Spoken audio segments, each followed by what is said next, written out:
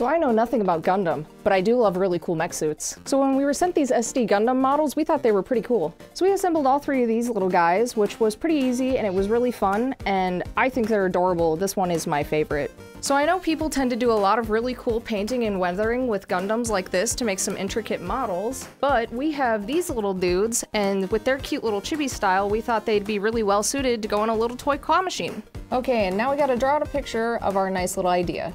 So we have our frames going up, we have our lid on the top, and now we can draw in our base on the bottom. And here's our little control panel with our Joy-Con and some buttons. And here we have the chute where the toys can come out, and we have the shape going around the chute.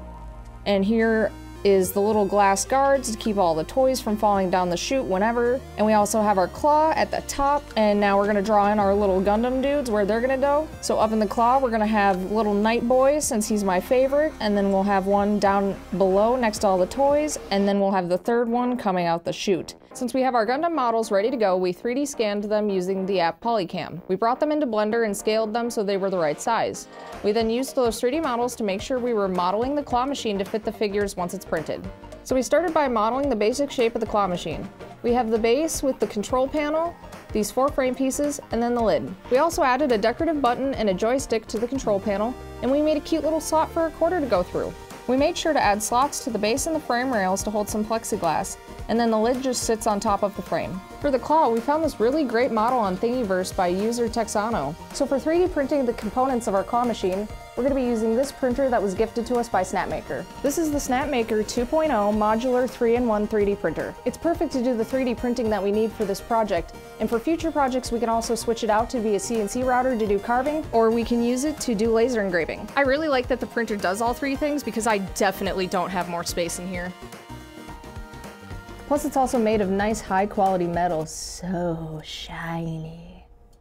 There's a bunch of add-ons and accessories for the printer online too. I also want this really cool enclosure for the printer. Look at it.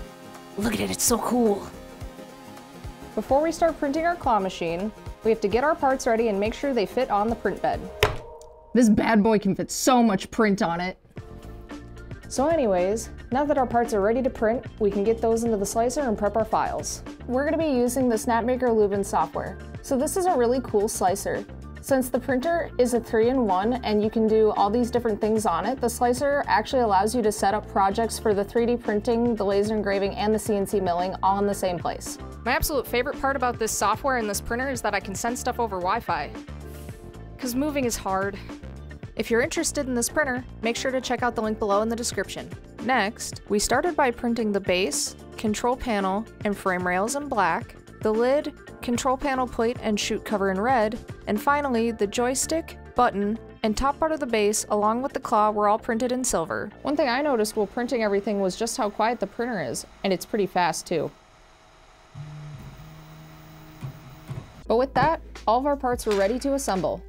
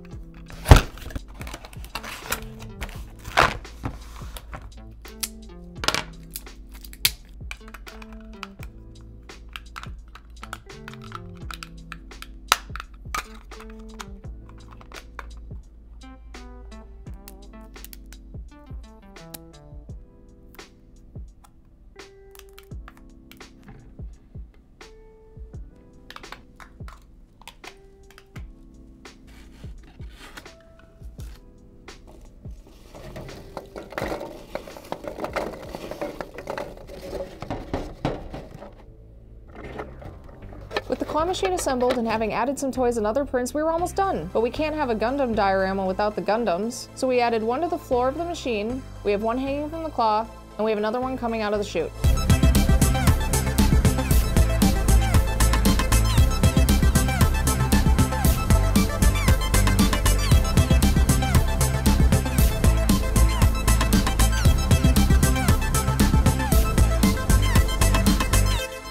In the end, I think our little claw machine ended up turning out pretty well. Our little chibi dudes look so cute and match well with our other toys we got in there. But I'd like to know if you guys enjoyed this video, and if you did, make sure to leave a like. And if you guys have any ideas for what we should build next, make sure to let us know in the comments below. And thanks for watching.